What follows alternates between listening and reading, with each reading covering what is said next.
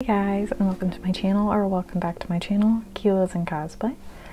My name is Sydney, and today is of course another wonderful Figure Friday. We have another pretty smaller list going on, so it should be another short video, but there are some really good ones. Like, I'm honestly pretty ecstatic about a good chunk of this lineup. But before we get into that, I do want to just do a quick little announcement and talk about a few things.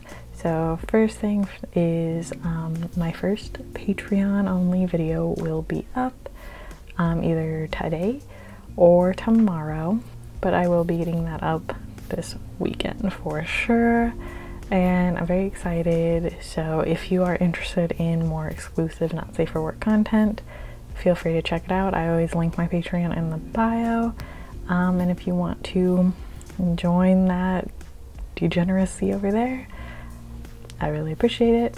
It's completely optional though, so don't feel pressure to do so, but that is just some extra spicy content if you are interested. I just want to also talk about that I feel like my energy is just not gonna be great for a while.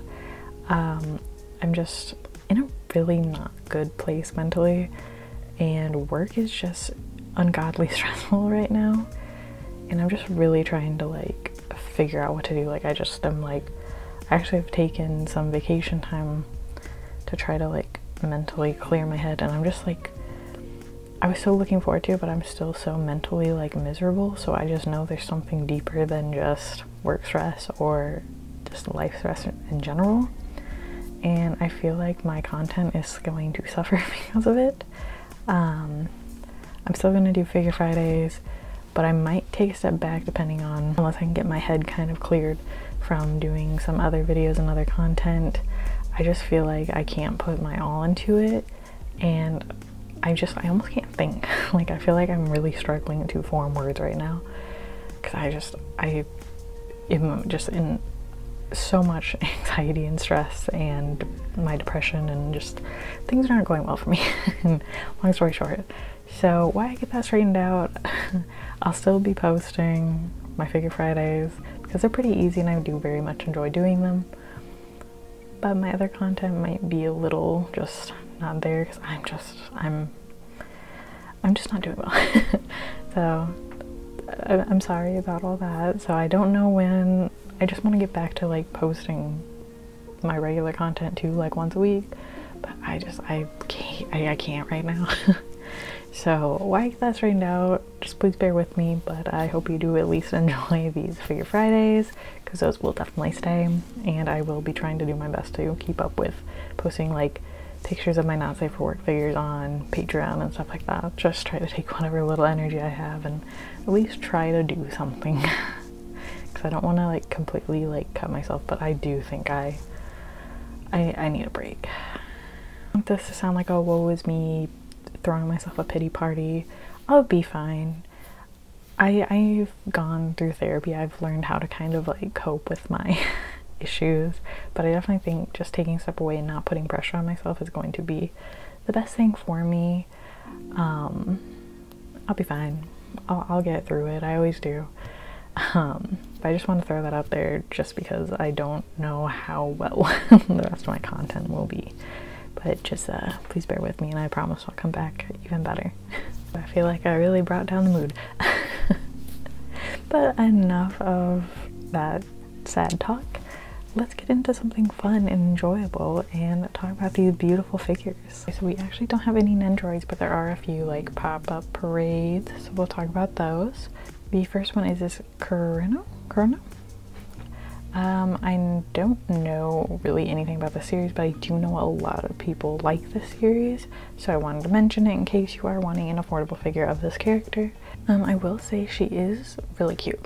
I do really like it, and from what I know of this character, I feel like this is a very fitting like face for her. So it seems very adorable, but in my opinion, pop-up parades are not worth pre-ordering unless you like know you're going to be completely in love with it no matter how it turns out, because I just feel pop-up parades have about like a 90% disappointment rate as opposed to the good ones. Like, I feel like it's so rare when it's like, wow, no, that's a good one. Like, you guys really nailed it. I feel like it's just like gotten worse and worse and worse the more I see coming out. So I don't think Pop-Up braids are hard to pick up on the aftermarket, or even if you just wait till they release, and I'm sure you can snag it from somewhere. So I personally would wait on these, but I will say she's very cute, and I feel like this character, this would definitely be one to watch out for. And then we have another Pop-Up braid, the Black Rock Shooter one. She's been getting a lot of figures. I should watch the show. It feels like she's got some really cool ones, and I really do like her overall character design. And I will say this is probably one of the more dynamic Pop-Up braids that I have seen. And like, I love it. Honestly, I think this is really good. But again, with the success rate not being amazing, with the quality control and them actually turning out like they're supposed to, I would wait on this. But I will say she's honestly a really, really nice Pop-Up braid. So very dynamic and a good affordable option. But I will say she does have like a lot of other figures, so don't know if it's a necessity, but I will say they do a really good job at least trying to add something dynamic to her. Alright, we're already on to the scale figures. I think we'll go from my least favorite to my favorites, because we got quite a lineup here. So starting off with my least favorite, but I will say this is a good one. It's not just because it's my least favorite, it's only because I really don't know anything about Overlord. It's a good figure, and why I'm putting it as my least favorite is the cost that they are charging. It is a cool piece.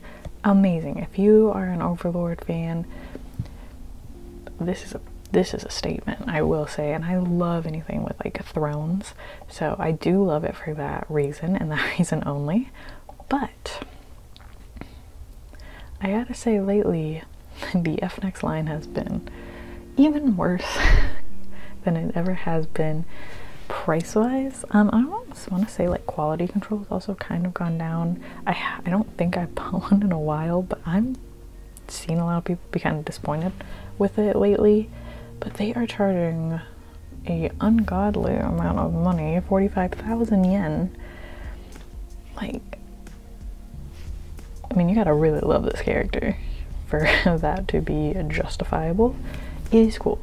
It is an amazing piece, but I think that they at most should have only been charging maybe a 30,000 yen. 45 just seems ungodly ridiculous, because I feel like all the other throne ones aren't even that much money. I mean, I could be wrong, but I don't feel like they usually are that expensive. And then up next we do have this original character, the Sailor Chum one, and it is by Union Creative. Union Creative is not a company I trust to also Union Creative is not a company I trust to deliver, so they are somebody that I would definitely wait for the product to come out and then consider picking up later. I will say this is cute, but it's so boring, and I just feel like it could very well end up having laning problems, but maybe not, because I mean she's very small, like very petite, so I don't know, but it's cute, I will say. But I think it's going for about 18,000 yen, which isn't bad, but it is a very simple figure with no guarantee it's going to look good in the end. Like, the prototypes can always look great, but you don't know until the product actually comes out. So it's not a horrible price, but like, I would cap it off at maybe 100 max, just because it looks incredibly simple. So I don't know, it's just not, the price is just bad. And like, even with what somebody said in the comments, like, the big issue is they're very high priced for what you're gonna get, and you cannot guarantee it. And then they do often see Union Creative figures on AmiAmi, brand new and heavily discounted. So I think these are always something worth waiting on to determine. Unless you're like 100% like in love with this and you want it for sure, I still think you could guarantee getting it without pre-ordering her. But she's cute nonetheless. And then up next we have another Made in Abyss. It's a Nanachi, smudgy. These are very cute, and what's very unique about these is they are flocked. I don't know if every single one is, but it's very interesting. I do think you do have an exclusive bonus if you order from the site directly. It is a KD Collect one, and it's cool. Like, I will say that you can kind of see like the overall figure is flocked, but the only thing I kind of hate about like flocked things, because I've had like flocked Funko Pops or something like that, it feels like it's such a dust magnet and it's impossible to get the dust off of it. So, ooh, I wouldn't like it just for that reason, but it is cute. I will say all the Made in Abyss figures are cute. I still haven't watched the series yet, but I will say their prices are not good. For overall what is a simple figure, 27,000 yen is a lot. I know that's like our era of figures now is like ungodly prices, but like that's too much. And I don't know if we're ever gonna see it ever change at this point, but it makes it hard to be a figure collector. And then up next they do have from Hololive the Subaru one. This is by Kotobukiya, the 1/7 scale version. I will say this is very cute and very well done. I don't pick up any like really VTuber stuff, so I'm passing on it myself. But I will say I love how everything looks like it's actually flowing and like moving if she was really jumping, like the hat popping off. And they did such a good job on that. Like, that looks so good. She looks adorable. The two face plates, very cute. Like, everything looks so good. And like the base is simple, but like I feel like it fits it so well. She's so cute. Like, this is adorable. Like, everything like bouncing up, like looking like it's actually moving is so cool. And like honestly, the paint job looks beautiful. I think this is such a good one. Like, Kotobukiya does really good. They are one of my favorite manufacturers because I feel like they do such a good job but stay pretty affordable. So I can see them delivering on this. Like, this is so cute. Up next we have the Data Live Yoshino in the swimsuit version. She is 1/7. I think this is cute. My thing, I love the base. I love when they draw something in the sand. That is just adorable. But I feel like this doesn't really, other than like obviously the puppet, look like her character. The base is literally my favorite part of this whole thing, and I do like that the puppet is matching her.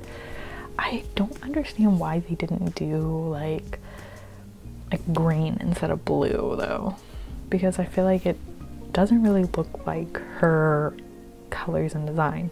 To be fair, I haven't really watched Daylight. I've watched a few episodes, but even I think it doesn't look like that character, because this character I feel is pretty like recognizable with their outfits. So I feel like taking away like some of the signature colors just makes it not look good. But that base is too cute. I'm just obsessed with that. That's like the only thing I really care about here. But I will say, any figure that I've ever gotten in like the KD Collect line, I've always really liked.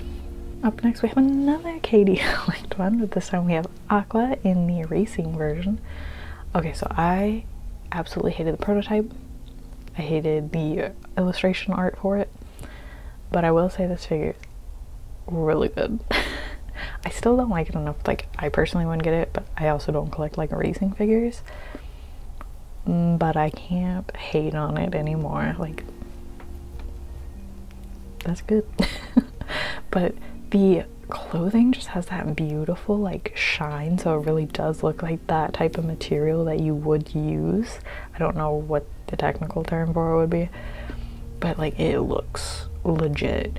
And her face is beautiful. I think they did a good job on her body sculpt. The umbrella looks really nice. Her face is just, I love it. I love that winking face. And her hair, it looks gorgeous. Like the shading, beautiful. I could see them really delivering on this, but like she looks really, really good. Like, look at that, that hair is beautiful. They did an amazing job. I take my hate back. I still won't be picking it up, but I do take my hate back on this figure because it's a good figure. Up next we have the Girls Frontline R93 in her Lucky Stars holiday version. So we have more beach ones. I will say this is very cute. It's very simple, but very cute. And she has a 1/6 scale, which you don't see too often, I feel. But no, this is actually a very nice piece. That basket looks so realistic. I love it so much. I think her face looks gorgeous, and like I love like her eyes contrasting with her hair. She looks cute. I love her. She's adorable. The translucent type of jacket looks really good. Like everything about this is just so nice. Personally, I'm trying to cut back on how many characters I get that I don't know because ooh, pre-orders are getting rough out there. But this one is very cute. I will be passing as much as I do love her. I very much am excited to see her in other people's collections. Not sure how Neon Max is as a manufacturer, but it looks like they're going to be putting out some beauties. I mean, they've already put out some really good ones, so I think they'll do a pretty good job. I'm very intrigued because I'd be interested in actually picking up some of their other works. I just realized I forgot this pop-up parade. Because it honestly looks like a scale. Like, this one's actually really good. The Heavily Armed High School Girls sheet. As far as I know, this is just an original illustration, like an original line. And I will say this is probably one of the more dynamic and unique pop-up parades that I have seen. And I think it's interesting that they are doing like original characters in that too, so excited to see that. Very curious on how she would be leaning wise as the years go. But honestly, this is probably one of the better looking pop-up parades that they have made, and I'm very interested to see if they deliver on her. Next we have a few re-releases, and one of them is the Toradora Taiga in the wedding dress version by Char Annie. It is a 1/7 scale. I'll be honest, I don't like this figure. I never have. But I know it's a very well-loved one, so if you missed it and you want your chance to get it, this is the perfect opportunity. I just don't like it. I don't feel like it looks like her, unless, I mean, it could be more accurate to the manga. I don't know. I haven't read the manga. But I just don't feel like it looks like her anime-wise. I don't like the dress. I don't like whatever this is here. I'm not a fan, and I just have not been a fan. I just think it does not look that good. I will say, like, I wish they would actually show the base. But if we go to other people's ones, you can kind of see the base, and it's interesting. I'm like, now you know why her shoes are off. It makes sense that she's walking on the beach. But this is still weird. I don't know. I don't like it. Maybe I'm just being a hater, but I do not like it. And at least, I mean, she didn't really go up in like the aftermarket, or the re-release, not the aftermarket. She didn't go really that much in the re-release, so this is a perfect opportunity if you missed her and you would want her. Another easy pass for me. But, you know, she's very well loved for a reason. Alright, so then we have from Azur Lane, Prince Ujin. This is a 1/7 scale by Alter, and I will say it does look really good. If I had the space and the money for it, I would absolutely pre-order her. She is beautiful. Like, I feel like even her prototype ones don't do justice to how good she looks, because even I'm tempted, because usually I hate the ones that have like these type of like support pegs. Like, obviously you have to have them, especially with this figure, but I'm not a big fan. But looking at some of these people's like people on here who have taken these gorgeous pictures, it makes me want to buy it. Like, these are better than the prototype pictures. I will say she has made a bit of a jump in price. Has it only been a year since she's been released? Huh. She was released this year. Okay. but she is a very well loved. She has quite the hits here on my figure collection. So it is a gorgeous piece, I will say. Like, even I was tempted. I can't justify it. But my god, she is gorgeous.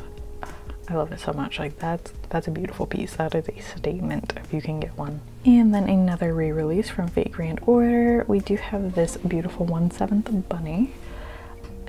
This is also very popular one, and it is popular for a reason. It's gorgeous. I believe it's also by Alter. Yep, Alter also made it. Alter does a fantastic job.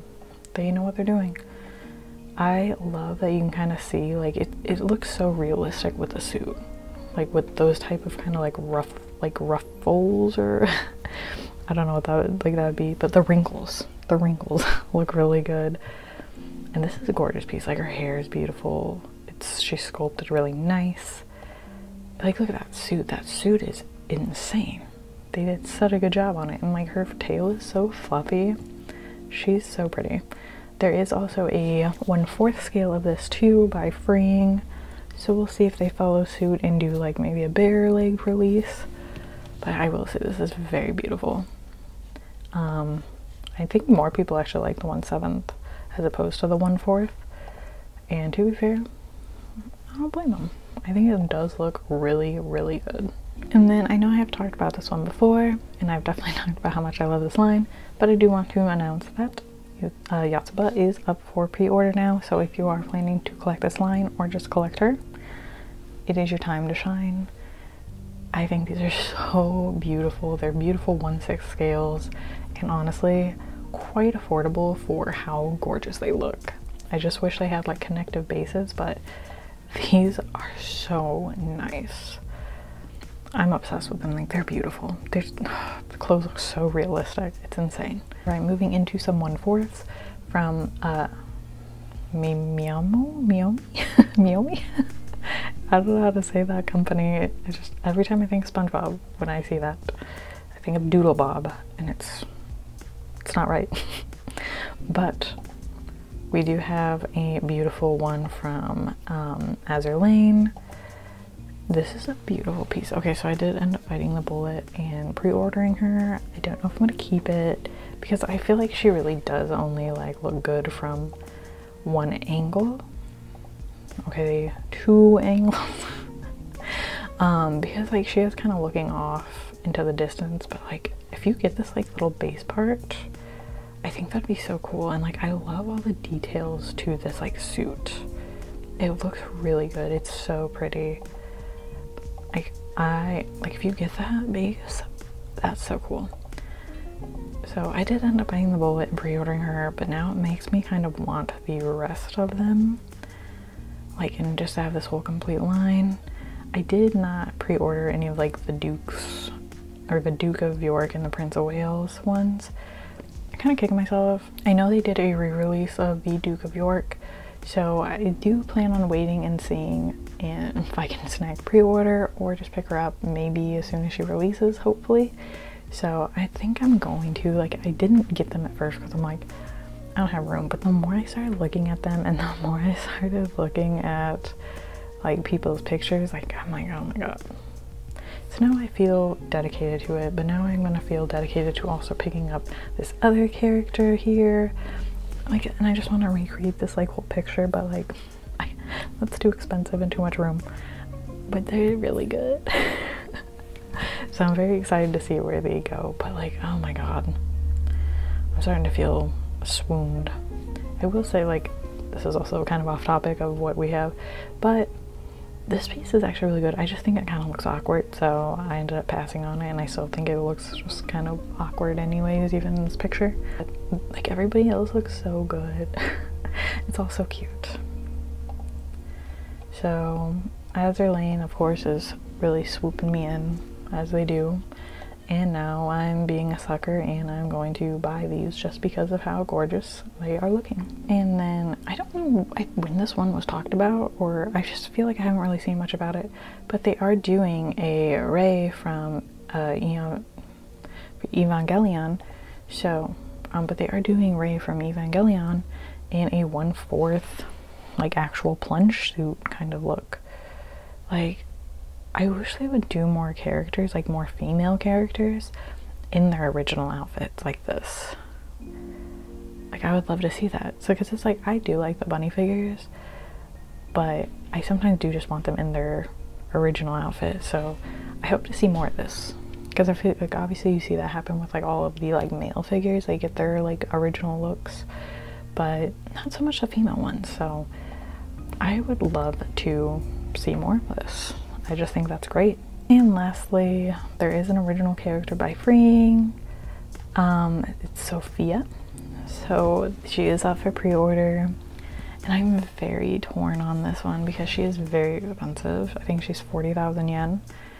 So I don't know if I'll pre-order. She's something I might pick up later, but like, I keep looking at her and I'm just like falling in love.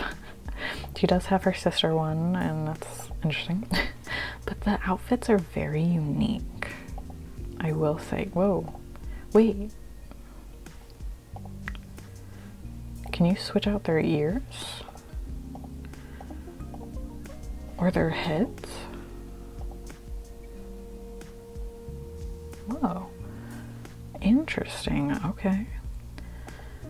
But I do love this because I love this like kind of backwards suit. I think they're so good. Like, do you just get like a peek of something? I think it's so cool. I'm not a big fan of the bow, I will say, but I love everything else. Like, this detailing is beautiful. Like, I don't know why I want it just because of the badge, like the work badge is like really winning me over. And it's like, this picture alone is like the reason I'm like, oh my god, that actually is really cool. So I don't know, in this picture, I do really like this one too. It looks really good. I don't know if I'll end up picking it up, but I'm very tempted. I didn't like them at first, but like the more I started looking at it, I was like, oh my god. It's something I'm gonna like look forward on the aftermarket and probably won't pick up. Like, also, like, why didn't they give them like tights though? Like, it's like just a solid design, which is kind of interesting. But also, if you're gonna be charging 40,000 yen, you better put real tights on. I would love to know what you guys think about this bunny, because it's really good, but I don't know if it's 40,000 yen good, because you can get some really nice binding and native bunnies. And this one's not like a cast off, and I feel like if you're gonna also charge that, it better be a cast off. Alright guys, that is all I have for you today. We had a cute little lineup. I really enjoyed a lot of the figures. Let me know in the comments which ones are you looking forward to, or if there was any I missed and you want to talk about them. Also let me know in the comments below. If you enjoyed this video, give it a thumbs up and subscribe, and I will catch you guys in the next one. Bye.